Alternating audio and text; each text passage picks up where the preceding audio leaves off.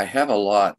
I have a lot to say, and I'm going to apologize in advance if Maureen needs to cut me off at the end, but I will try to get there. I'm reprising really my career here, starting off with energy momentum mapping in the very beginning, but pretty close to the beginning, I run into interpretive difficulties. You know, what's going on with the small particles in a momentum resolved experiment, for instance. Later on, and now in the time going forward, we're finding that the boundaries are becoming more and more important to the behavior of nanoscale objects. So I want to say something like that on that. And I think that we ought also to go forward a little bit quicker in looking at time and space in our experimental work.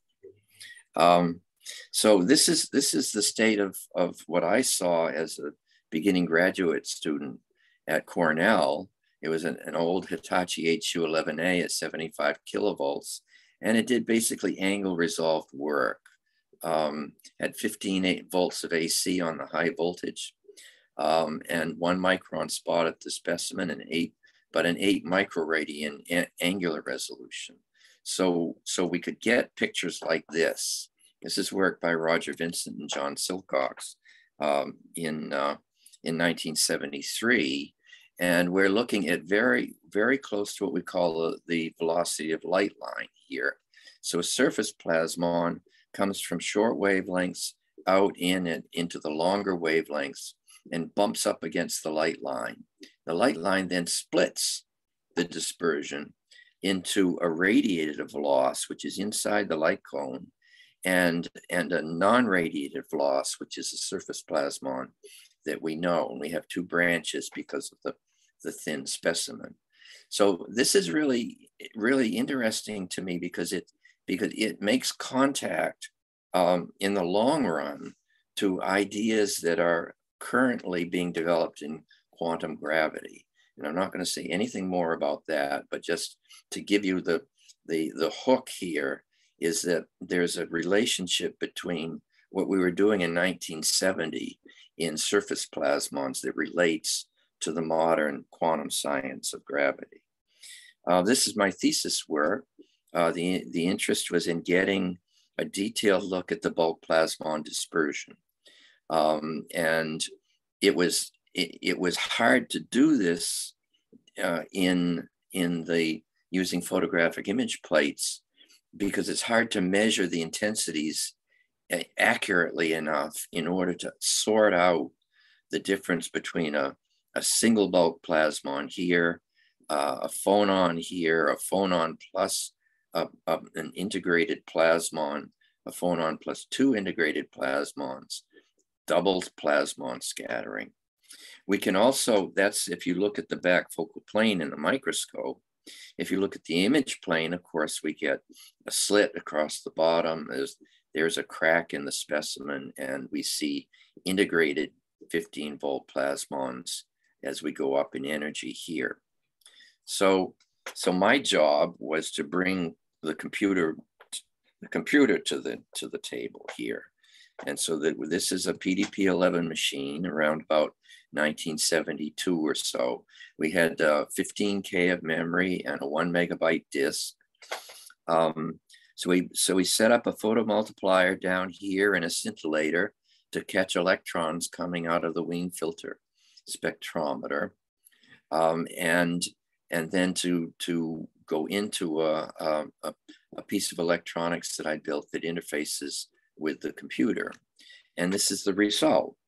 I can get very accurate data out of this. This is a subtraction of an integrated spectrum that shows the phonon plus plasmon scattering. And it shows a large angle scattering that shows a plasmon, which is the phonon plus plasmon stuff. And the question is what is the bulk plasmon only look like at this angle? And the way I got there was by normalizing the multiple scattering image results and subtracting, getting this dotted line here, which shows the true peak of the bulk plasmon versus the composite, which was the surface plasmon plus phonon plus bulk plasmon here. So I could go then, and what I could strip out the phonon stuff. So now this is all plasmon scattering, multiple scattering. There's a 220G here that gives another interference term, which is easy to get rid of. And then I do a log deconvolution of a cylinder and in angle and the length of the cylinder in energy to get the single scattering. So what I found remarkable about this is now I could get data that the condensed matter physicists wanted, which is the dispersion of the bulk plasmon as a function of angle. But I also found a new thing that John Spence had thought about earlier in time, and that's that there's a little bit of multiple scattering which is left over when you correct to make single scattering. So this looks like a single vertex 2 plasmon scattering. It's got a 0 intensity at the origin, at 0 angle.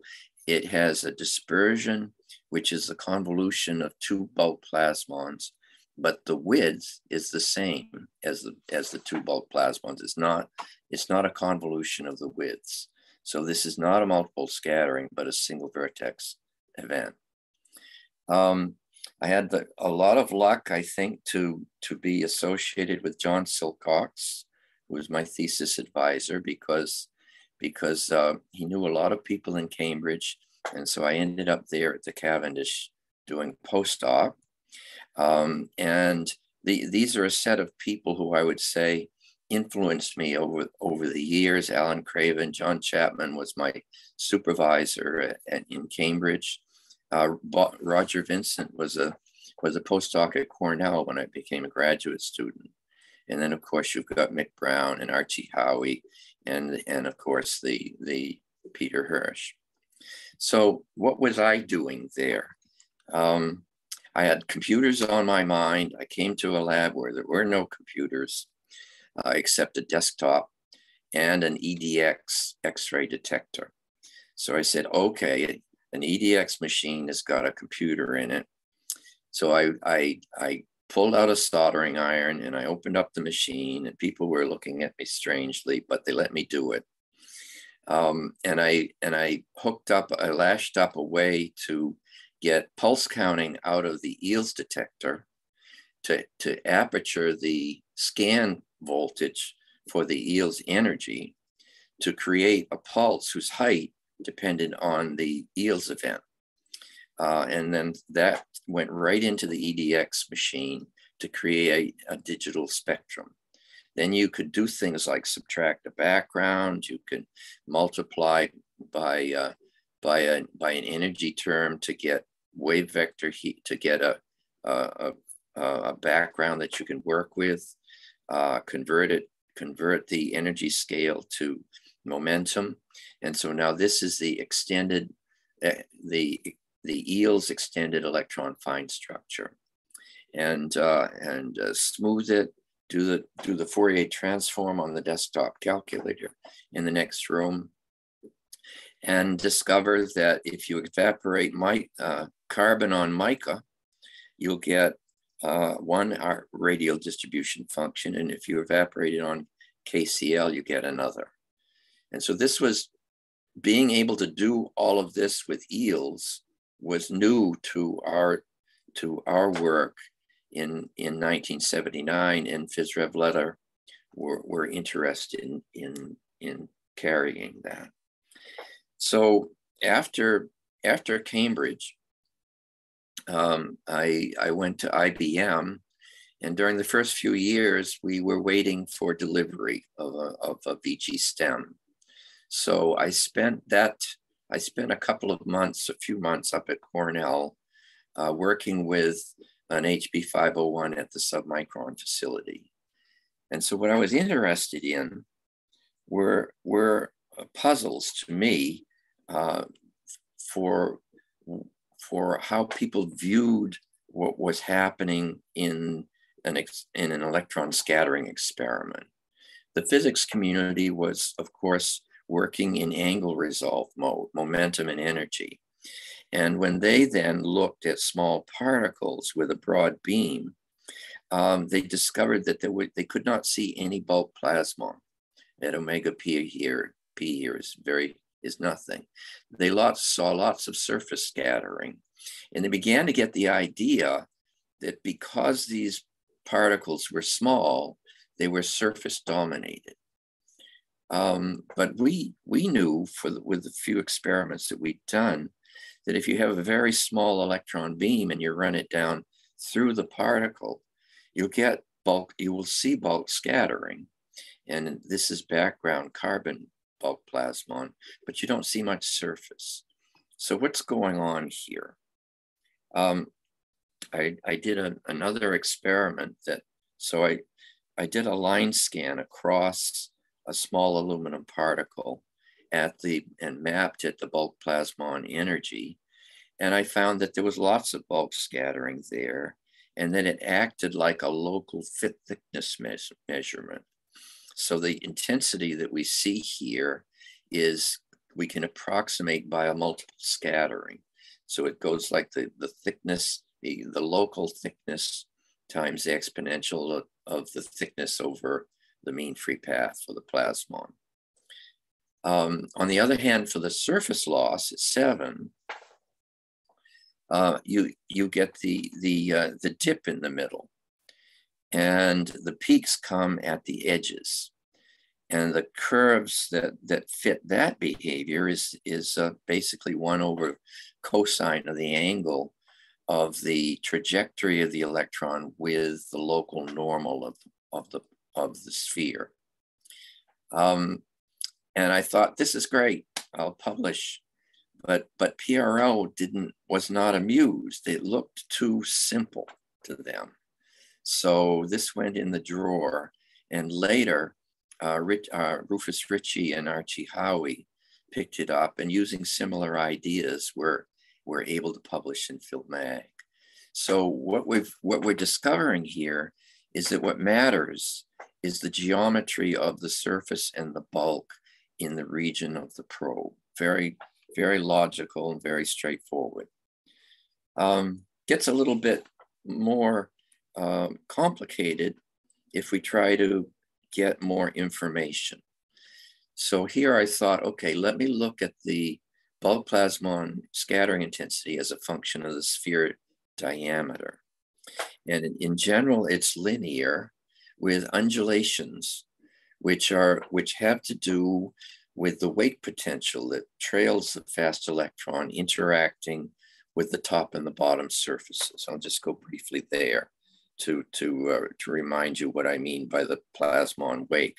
So there's the fast electron going half the speed of light, and then the hydrodynamic wake behind the electron that is going about 100 times the Fermi velocity. And this is just like the wake that you see behind a boat on the water. So I got impatient because it was taking a long time, and I decided to adjust the optics of the microscope to get more current, and the structure changed. And then I continued on with that. I pushed a little bit further, and I saw these deep undulations here at a shorter wavelength. And frankly, the only reason that I can come up with as to why that might happen is that when I weakened the condenser lenses, I injected a lot of spherical aberration into the probe. So the probe itself has wings on it for this case. And those wings must be interacting with the lateral surfaces of the particle. So at that point, I'm thinking there is a lot of quantum information here, and the information is relying on the positions of subsidiary maxima in the probe. So this is to me was saying that the phase is important in the scattering. At the time, in the 1980s, 1990s, it was generally agreed that inelastic scattering destroyed the phase information.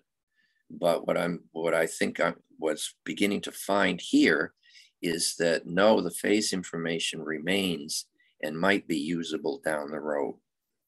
So I've talked about the plasmon wake, and I don't think there's anything new about that now. So the next thing object I looked at was a two-particle system. So this is a small aluminum sphere on a large aluminum sphere. The electron beam is in an aloof mode. I was calling it global at the time because what's happening here relies on interactions among two particles.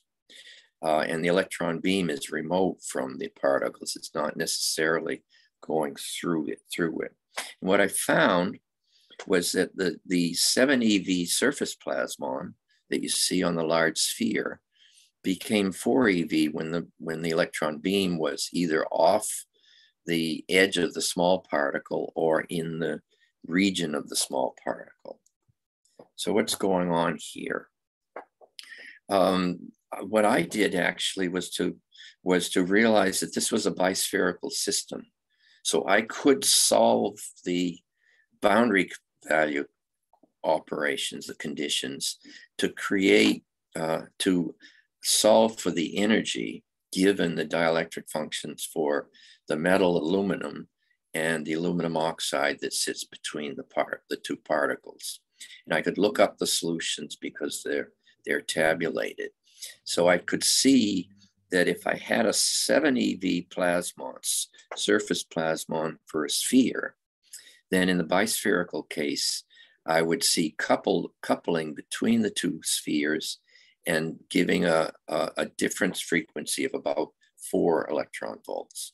So that was very satisfying. I couldn't publish the image because PRL wasn't able to publish images then. So the images had to come later in surface science and in ultramicroscopy.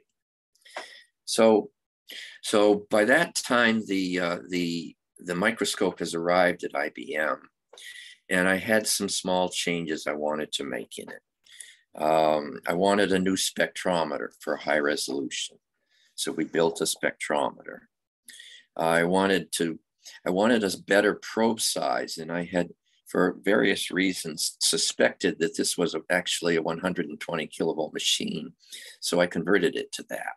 So that took me from a delivery probe of about 2.5 to 3 angstroms to about 2 angstroms. I needed better detection efficiency, so the CCD detector went up on the top. I got an EELS accuracy of about 20 millielectron volts. This is something that we've neglected over the years. This is, in fact, as far as I know, the only existing machine that can dial in 500.105 and get within 23 millielectron volts of the correct energy.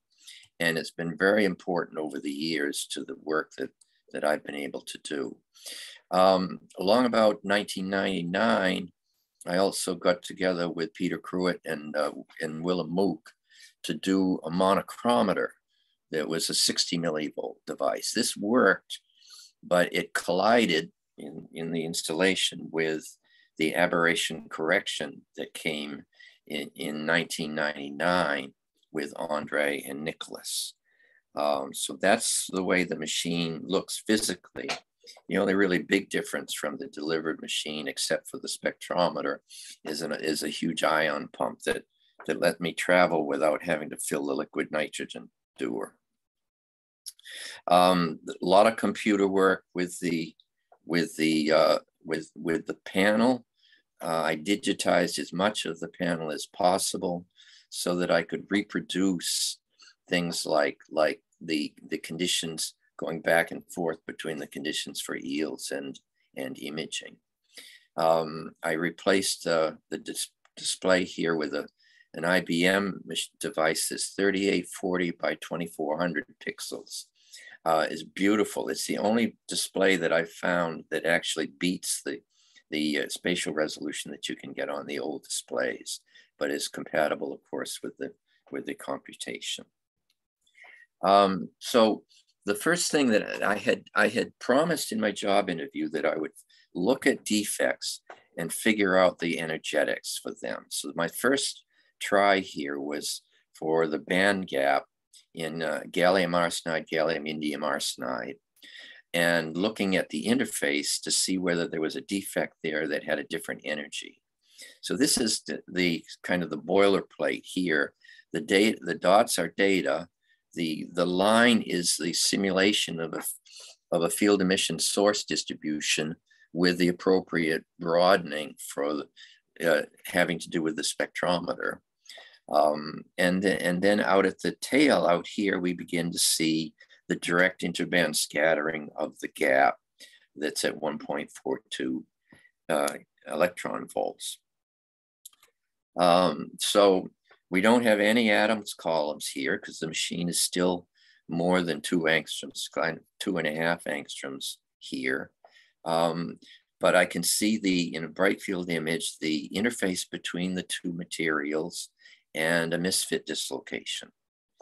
It's interesting that this experiment taught me something about the material science because we have a very small probe. What happens when you cross the boundary here?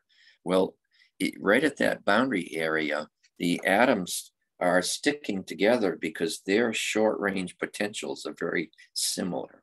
And you'll see that in a moment when we talk about the scattering from the state in the gap at the dislocation.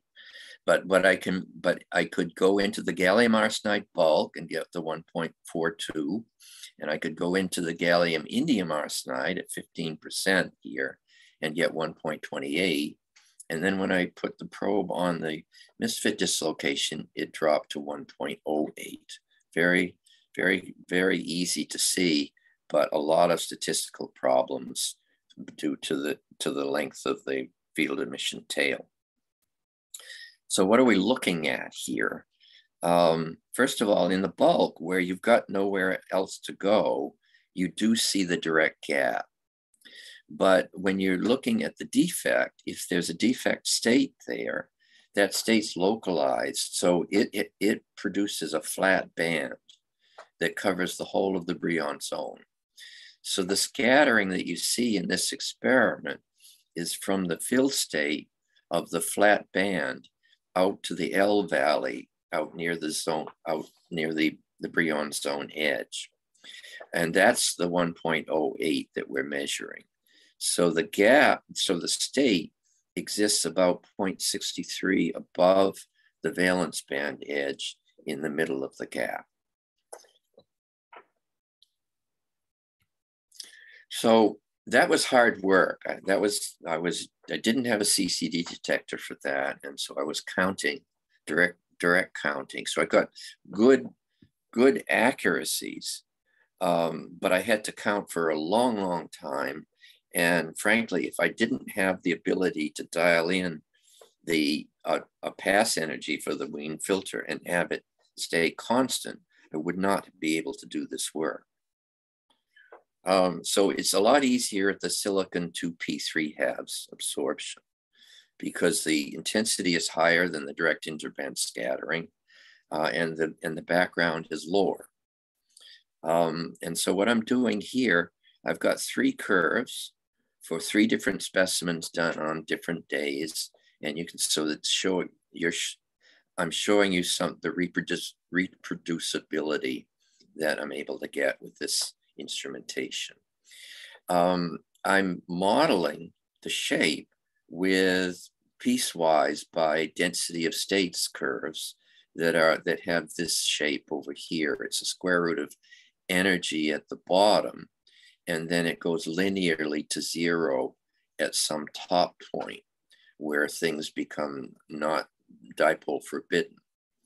And in addition, I'm adding a core exciton enhancement called a Sommerfeld factor, which goes to 1 at large energies behind the onset, but then peaks up at the onset edge.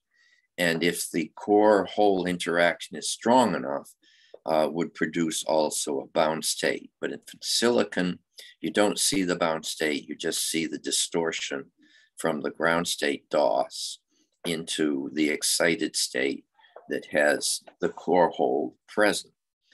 Now, the reason that, that I'm explaining this at length is that this result is different from what you get with X-ray absorption spectroscopy, because there's a photon only in that process.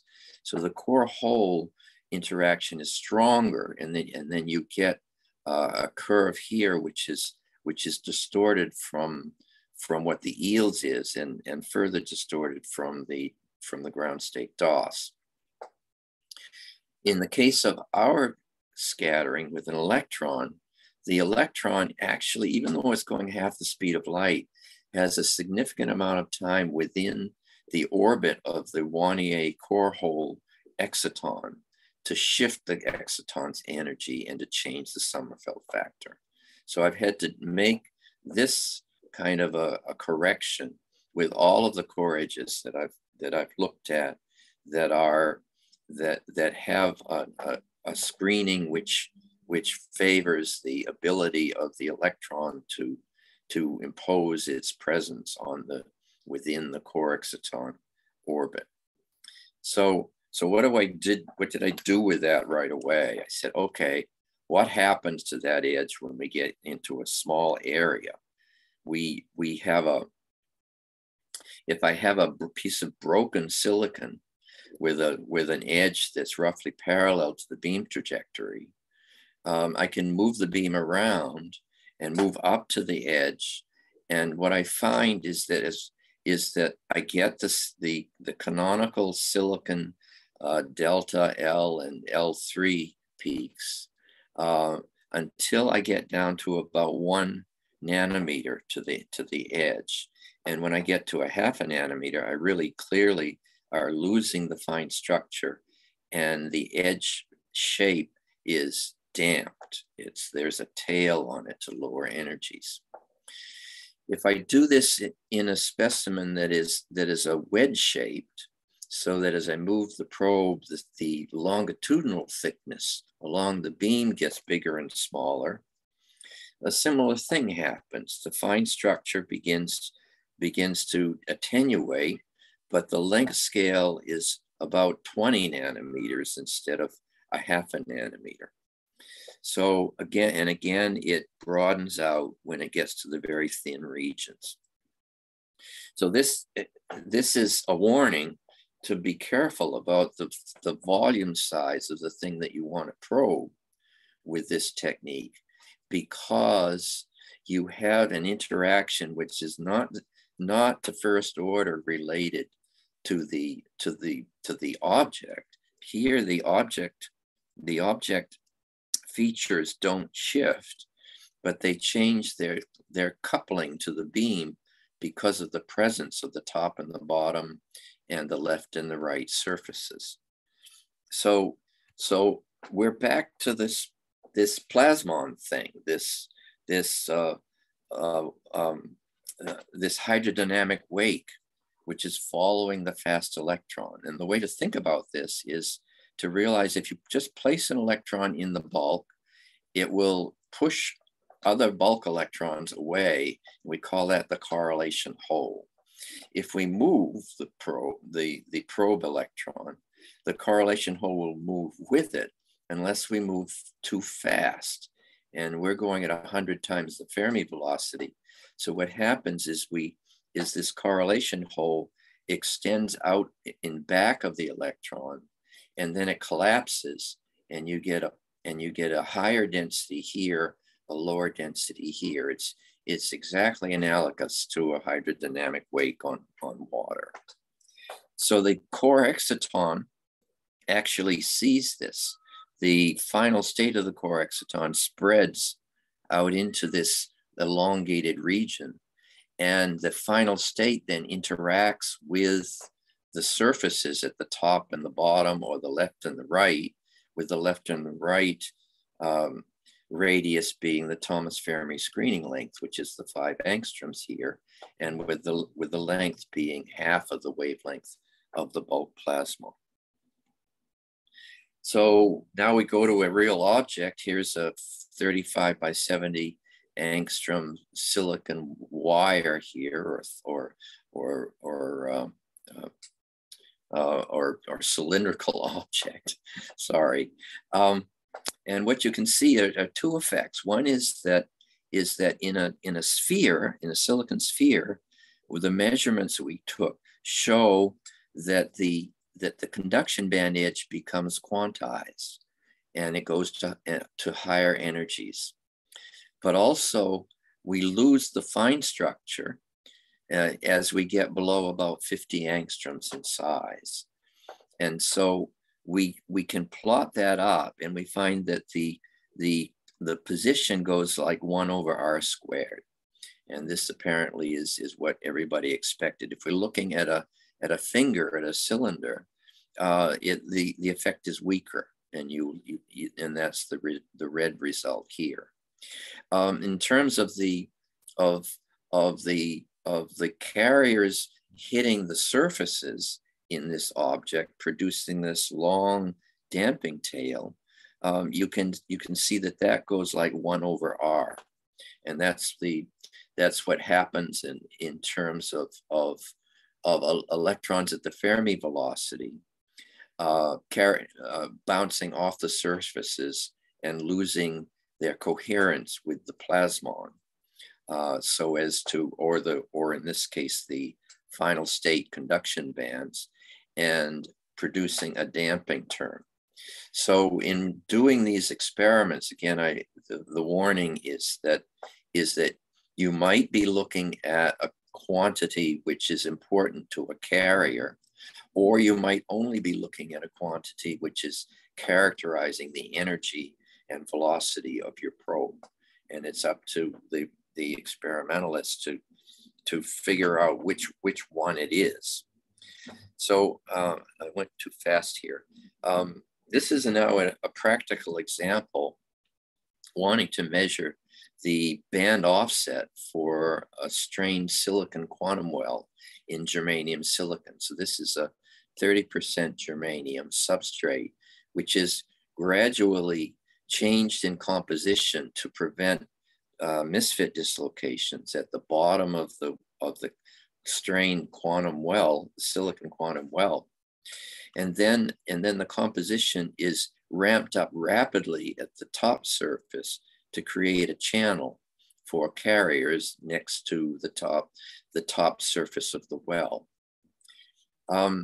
As you can see, the band offset by referencing the edges of the 2p3/2 core edge follows the composition in the area where it's relaxed. Up at the top of the well, where you want an abrupt transition, the composition didn't make it. They've got germanium in the well and silicon in the germanium, too much silicon in the germanium silicon up here. But strangely, the transition from the strained quantum well to the unstrained germanium silicon is sharp, and it's as sharp as I could measure it. And this seems weird until you think about the plight of a germanium atom in a population of silicon atoms. The potential outside the germanium is almost like silicon. It's like the gallium arsenide, gallium indium arsenide case, in that the short range forces for the germanium and silicon are very similar. So they mix well. And what that means is that if you have a body of silicon atoms and you put a single germanium in, you won't necessarily see it in the electronic structure. It will behave like a silicon atom. And I'm reminded of the phone home extra ET terrestrial sitting in sitting in the closet with all of the other toys, and the protagonist in the movie looking in there and not even seeing the alien in our midst because it looks too much like its neighbors. So these ideas that I've been having over the years from these experiments, touching on coherence and on interaction at a distance with the surfaces, non-local excitation, those sorts of things, led me to try an experiment in the 1990s that's too complicated to explain here. But it's a channeling experiment. These are dispersion curves that Archie Howick introduced to characterize the behavior for channeling conditions. And you can go inside and outside of channeling conditions, and under a certain thickness, which is about the half of the extinction distance for, or one extinction distance. Now I'm losing that number. Gives you a channeling wave that's either on an atom column or off an atom column halfway through the foil. So you can use the top half of the foil to produce a channeled wave, and you can then interact inelastically with some excitation like a bulk plasmon or an interband transition. And then you can use the bottom half as a crystal grating to give a channeling sensitivity to the collector. And what I did here is I reformulated Fermi's golden rule to emphasize symmetry. So for the bulk plasmon, these operators rho here, which you can look up in Pines and Nausiae, are symmetric. They're the minus Q and plus Q are equal for an object that's left-right symmetric. And if it's left-right anti-symmetric, like an interband transition, then they'll be opposite in sign. So what that means is that depending on how you put the probe in, or look at, or in which direction you look with the collector, you can optimize to see only the bulk plasmon or only the interband scattering. And I was just blown away when I figured out that I could in fact simulate an optical model, and what I see in the experiment has the right features for this interpretation to be correct. You can do another experiment even without aberration correction that does not need channeling, but you need an object that's small. So I tried this. This diagram came from Helmut Kohl and Harold Rosa, and what they're saying is that if you have an optical system that makes a small probe, you can use a small collector and get coherent behavior depending on whether the collector is a large or a small aperture. But the condition must be that the oscillations in the specimen are short-ranged. So the ideal object for this, to try this experiment, is the EELS.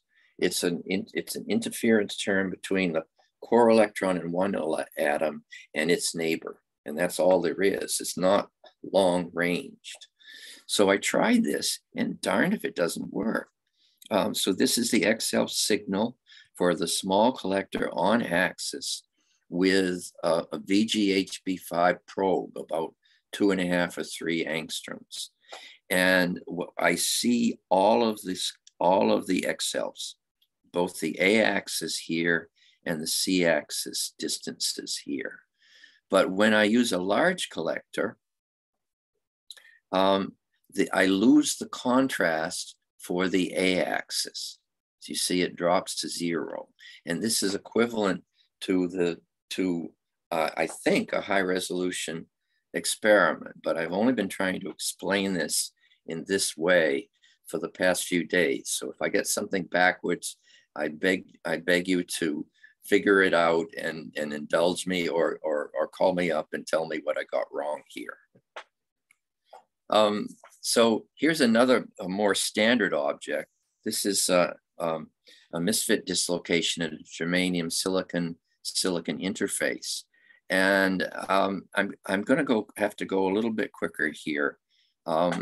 What I was interested here is whether or not there were defect states at the partial dislocations at the 30 and the 90-degree partials. And indeed there are. You could see that in the red here. But also you see a doubling when the beam is on the intrinsic stacking fault here of a doubling of the L3 peak. And it turns out that what's going on here is that when you take the chair structure in the bulk and flip around the third neighbor to here, you'll make a boat structure.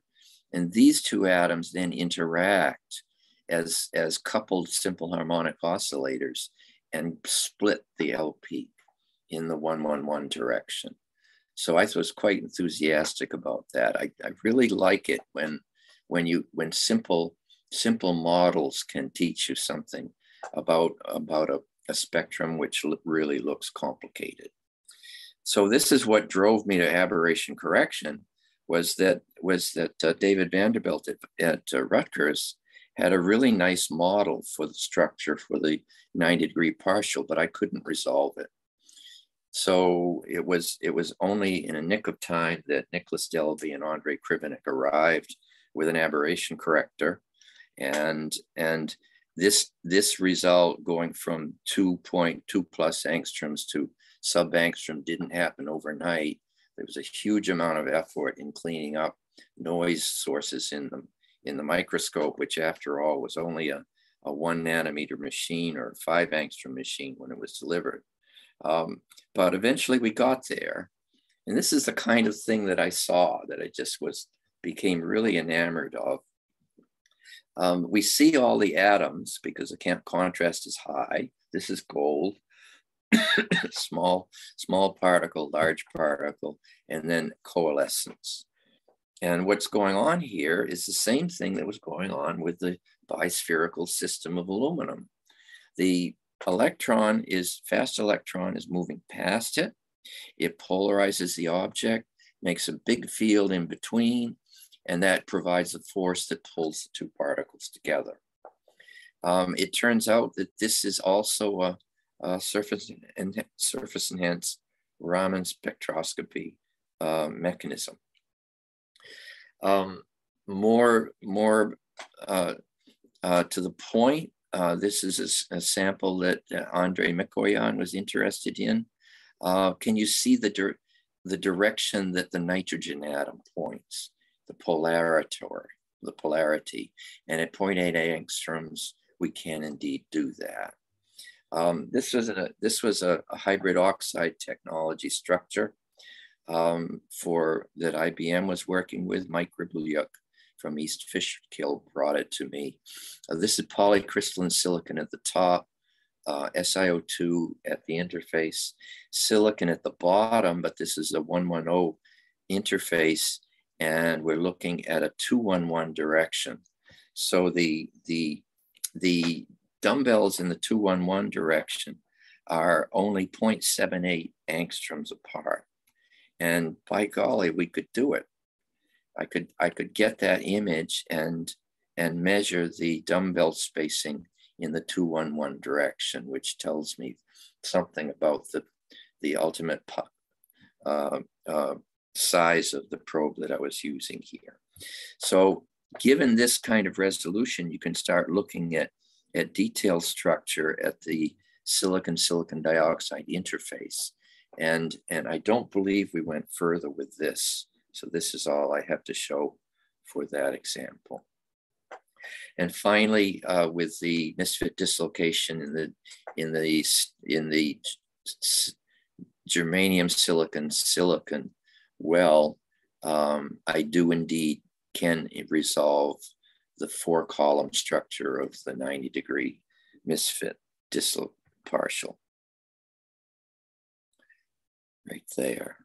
There is another nuance though, because as you saw with the gold atoms, this is not quiescent under the electron beam. The structure does change with time as we get going here. So now we finally got to the probably the one you're wanting to hear about here is the monochromated neon machine at Rutgers. This machine was delivered with a 9 millivolt zero loss and about a 1.5 angstrom probe size. And I've got to go really quickly now because I'm hitting 45 minutes. This is the first object that we looked closely at was MgO, and this is what we call a Fuchs cleaver mode, sitting on the face of the MgO, and this is what we see when we go through the material. You have a longitudinal optical mode and acoustic modes that go all the way down to zero energy. So that's the reason you have a broader peak here than the zero loss. Maureen took the time, a month it took him to take a mapping set of data. We didn't have mapping software at the time. And what you're looking at now is the energy of the mode and the spatial location of the mode for just a rectangle at the edge of the MgO. So at 50 millivolts, that's an acoustic mode. This is a corner mode of surface polariton. And then the face located surface polariton. Then we got some theory people involved, and we get good correspondence of the shape of the losses spatially and their energies. And the correspondence in energy is telling us that these modes are not reaching across the MgO particle, but they're sensitive to the local structure. And the reason I say that is the model you see is only about 4 nanometers across, but the actual specimen was about 100. So what we're seeing here is actually a probe of a local structure. I'm going to kind of skip through the principle of detailed balance, except to say that if you compare the energy loss and the energy gain sides of the scattering, you can derive a parameter which depends only on the energy and the temperature.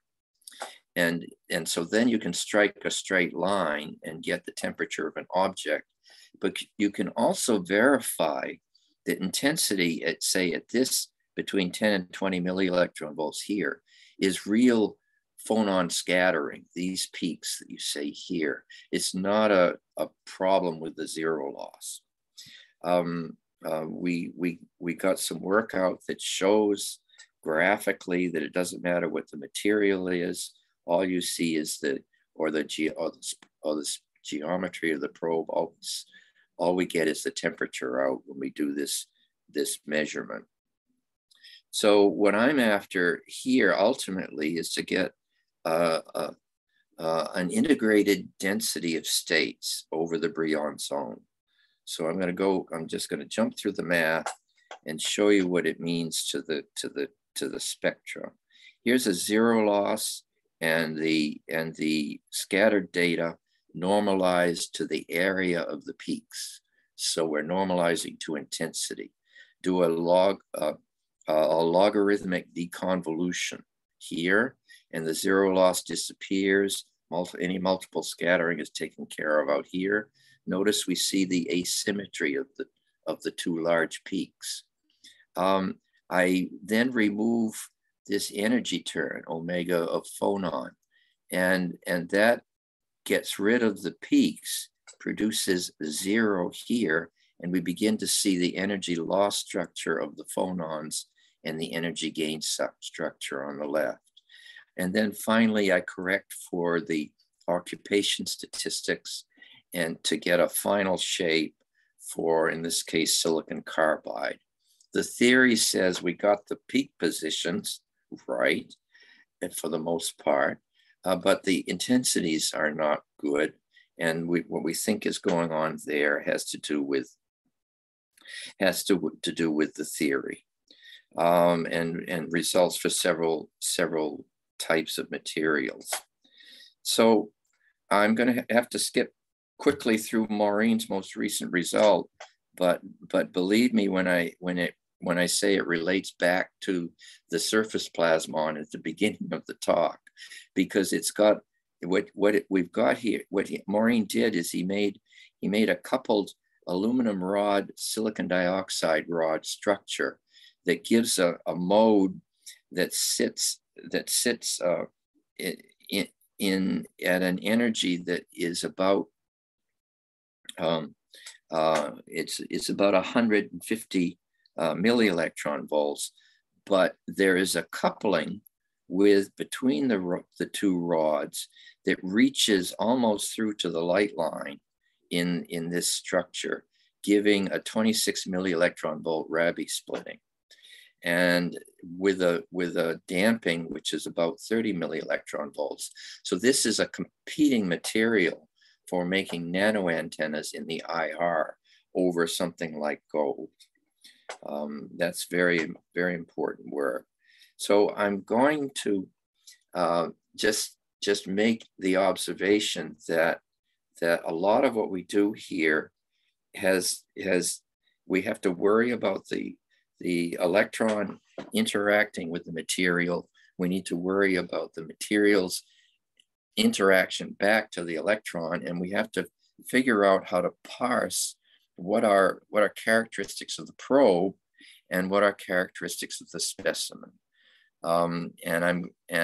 I apologize for not being able to talk about the mini wake. This is a plasma. This is a single particle wake, hundreds of EV in energy, with a wavelength of about a nanometer on a 2 nanometer particle.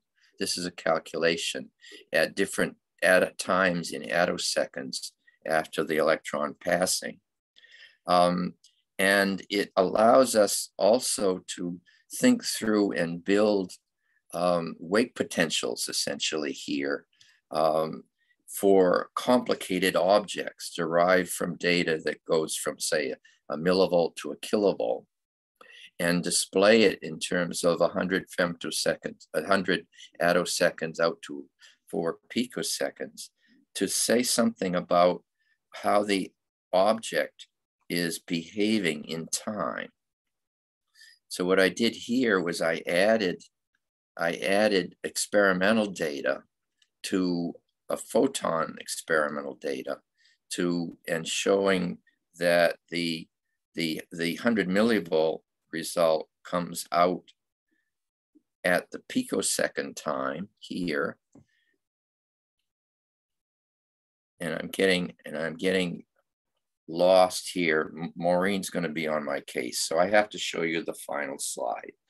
I'd like to make the case that the time dimension is important, and we may actually get to a point where we can, using these kinds of patterns, get to a kind of a situation where we can build a model of an excited state in time and in space.